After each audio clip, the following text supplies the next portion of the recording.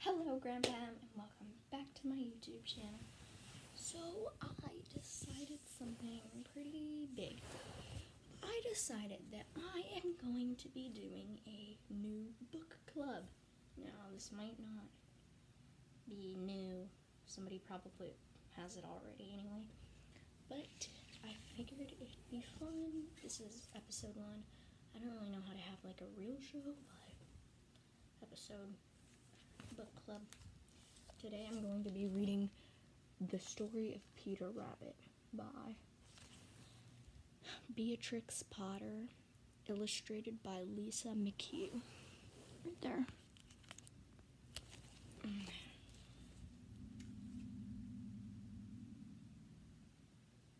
This is a childhood favorite. Like, I've had it since I was 2, so definitely like it. I'm gonna read it and then I'll show you the pictures. Or maybe I should do it. No, that'd be hard. I'm gonna read it and then I'll show you the pictures. Once upon a time, there were 4 little rabbits, and their names were Flopsy, Mopsy, Cottontail, and Peter. They lived with their mother in a sandbank underneath the root of a big fir tree. Oh, I forgot to show you the picture. A big fir tree. It's very nice. Now, my dears, said old Mrs. Rabbit one morning, you may go into the fields or down the lane, but you can't go into Mr. McGregor's garden. Your father had an accident there, and he was put in a pie by Mrs. McGregor. Run along and don't get into mischief. I'm going out. Flopsy, Mopsy, and Cottontail, who were good little bunnies, went down to the lane to gather blackberries.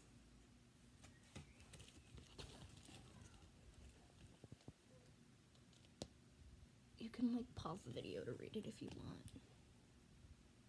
Anyway, yeah. And then, but Peter, who was very naughty, ran straight away to Mr. McGregor's garden and squeezed under the gate. First he ate some lettuces and some French beans, and then he ate some radishes. And then, feeling rather sick, he went to look for some parsley.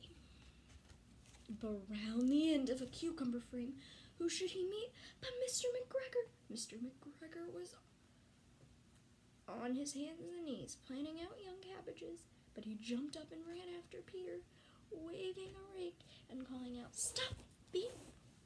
Peter was dreadfully frightened. He rushed all over the garden, for he had forgotten the way back to the gate. He lost one of his shoes among the cabbages and the other shoe among the potatoes. You can read it and pause the video and read it if you want.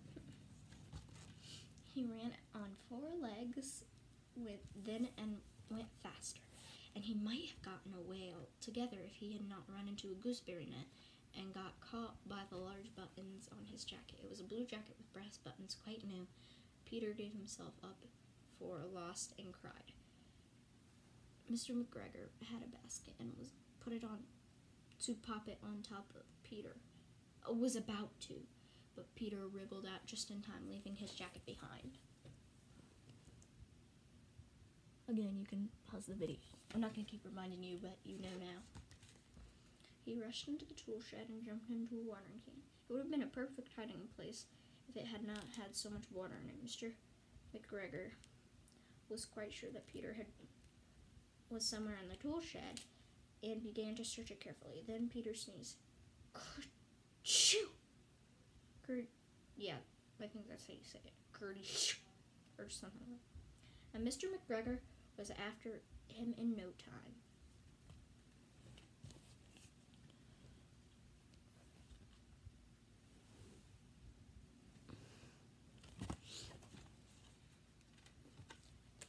Peter was trembling with fright, and he had not the least idea where to go. He was also very damp from sitting in that can. He tried to find his way straight across the garden, but he came more and more puzzled. He came to a pond where a white cat was staring at some goldfish. She sat very still, but now in the tip of her tail twitched as if it were alive. Peter thought it was best to go away without speaking to her. He had heard about cats from his cousin, Benjamin Bunny.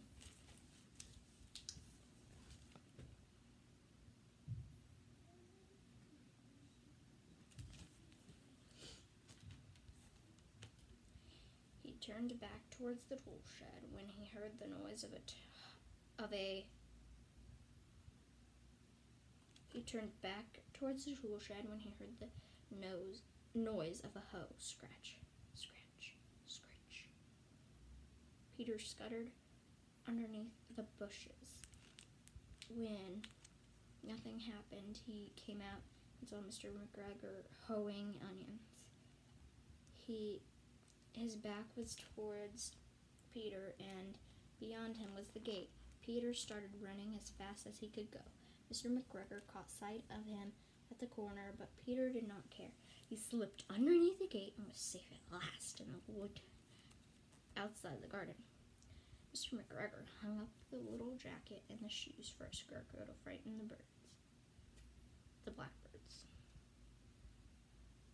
If you don't know what a hoe is, it's kind of like a rake. Anyway. It's hard to...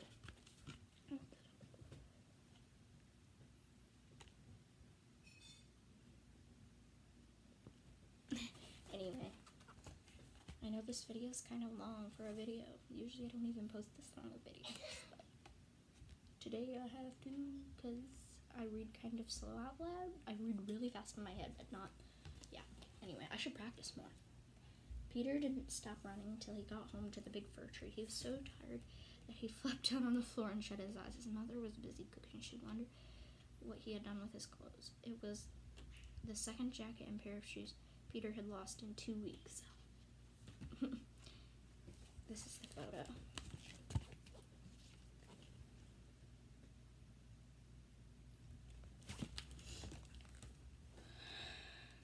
Peter did not feel very well that evening. His mother put him to bed and gave him a dose of chamomile tea. 1 tablespoon should be taken at bedtime.